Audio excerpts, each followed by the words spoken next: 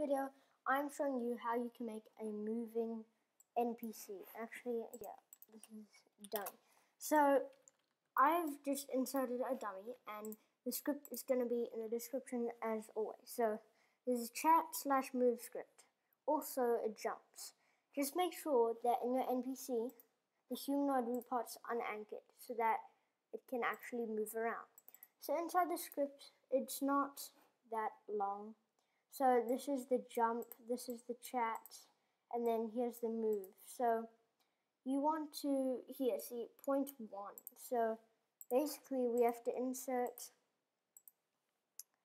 a model, rename this to walk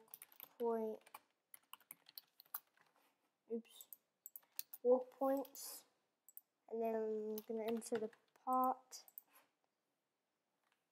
and then make this transparent, anchored, can collide false. Walk point 1. You don't have to make it transparent, it's just better. So here's the jump, hello there. I'm just going to say, wait about 2 seconds. Okay, so now, here, when we go ahead and play, the walk point is not available. Okay, wait. Let's see what's wrong. Here we go, not walk point. Here. Delete that line of code. So now, yeah, there you go. So when we play, here he is. I think he's already done what he was meant to. So let's wait 5 seconds. Let's try that. Then let's join.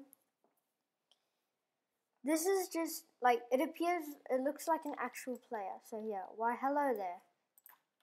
As you can see, it's similar to mine. Oh wait, I don't have bubble chat enabled. Why hello there. So yeah, this is it basically. You can move him because he needs to be unanchored.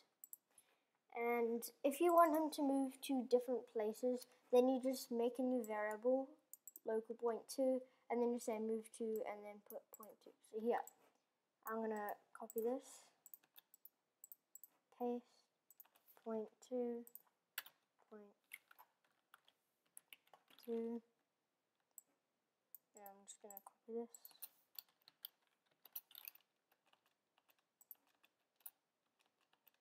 And guys, my next video is actually gonna be scripting your guys' idea. Then I'm going to move to point 2.